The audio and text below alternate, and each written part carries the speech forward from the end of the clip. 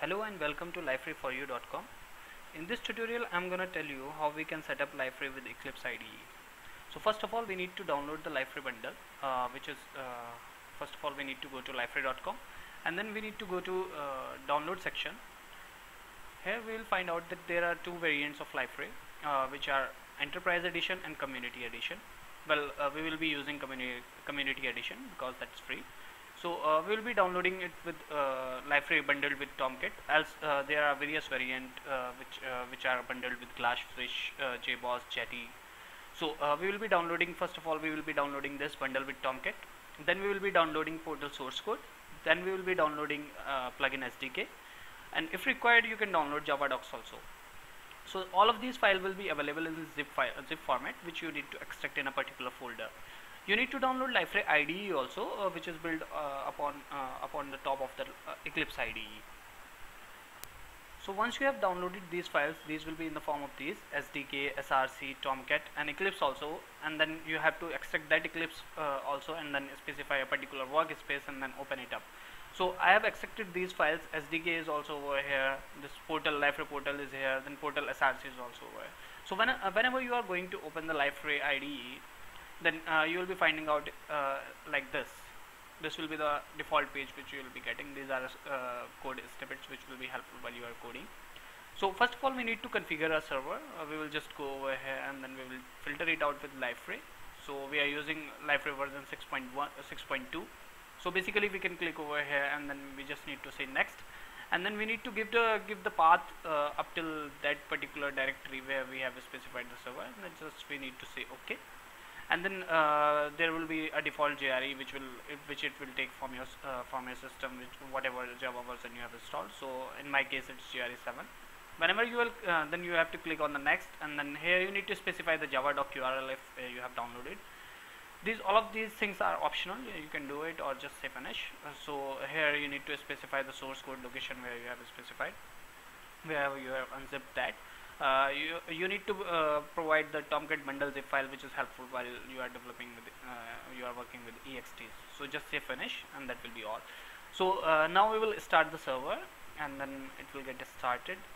Here there will be a whole bunch of console logs which will get started. By default it will be installed on 8080 port, so you can check it out from over here. Just double click on this file on this, and then here on the ports you can see that it is being started on the 8080 port. So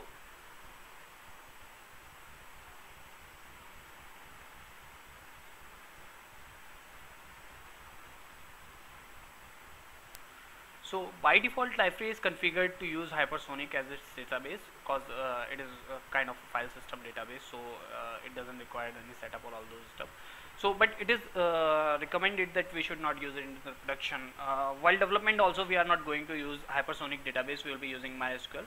So it's my prerequisite that you have installed mysql also, mysql 5 point something on your system, so that it would be helpful while we are directing the whole Liferay to use the mysql server.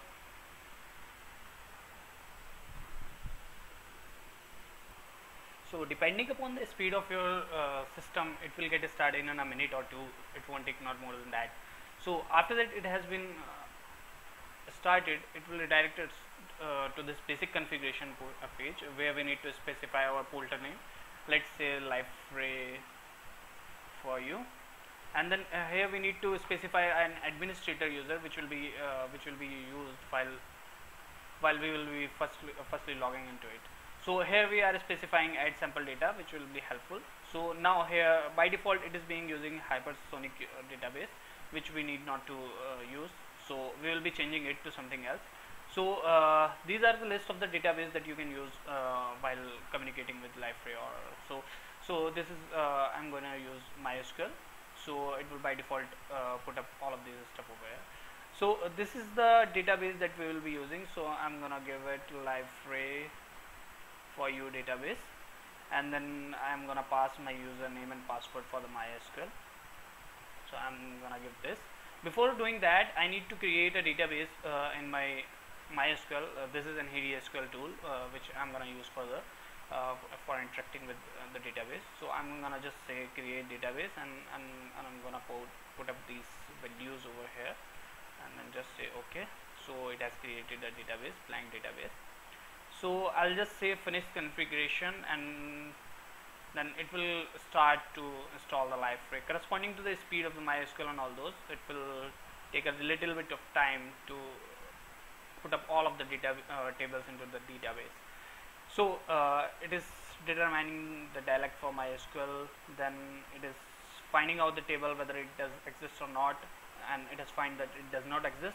So it will be populating the whole of the data and the tables into the database. So if I just say refresh over here, then you will find that Liferay has created a whole bunch of tables over here. So depending upon the speed of the system and all those stuff, again I'm saying it will require correspondingly not more than 5 minutes to install the whole database into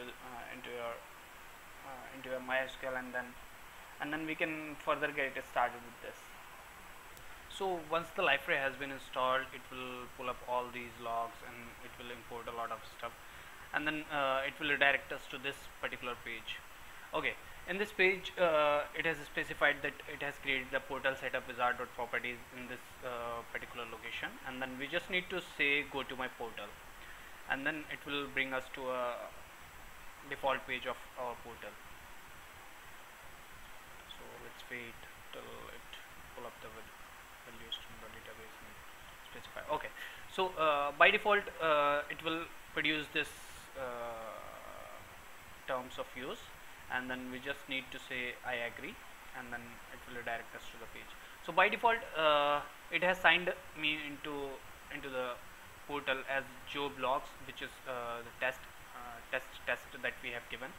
So I'm gonna put up something like that, and then just say save, and then it will ask me, probably it will ask me to put up a new. Okay, so this is the default page which we have pointed to, and then from here we can add different sort of portlets and plugins which Liferay has provided out of box. And then this will be the preview of the page, kind of preview that you need to look into. And then this will be the edit page. Edit this particular page. These will be the edit controls, whether you want to see the controls over here or not. So once this add page has been opened, so you can add some new content over here, which will be a blog entry, bookmarks entry, basic document, web content article also. Then you can add some of the applications are basically these are the portlets that we have built, means custom portlets, or the Liferay which has provided out of box. So these will be listed out over here. You can add a page also, which will be an empty page.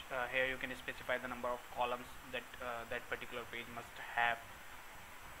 Well, basically layouts are specified well, how your portlets will be arranged over there, like those are done in the bootstrap. So you can also create a blog over here, content display page you can create, wiki you can create, a panel you can create, embedded link to a URL, and all those stuff you can create from over here. So this is the basic configuration, how we can configure a Liferay on our database, okay, these are the admin section, which will be site administration, pages, content, user configuration, and then you can go to the control panel also. These are my sites which have been specified to this particular user. This will be the profile page, my profile, my dashboard, my account, sign out. This my profile will be the page where you can the user can edit his own information. My dashboard will be the private page of the user. So this is how we can configure our development environment in Liferay. So in the next tutorial, I'll be showing you how we can configure, how we have to configure the plugin SDK, and then we can start the development. We will be starting from different sort of plugins. I'll be specifying what sort of plugins are available in Liferay, and then we will be starting with portlets, its development, and how we can customize the Liferay with portlets. So thanks for watching this video. Thanks a lot.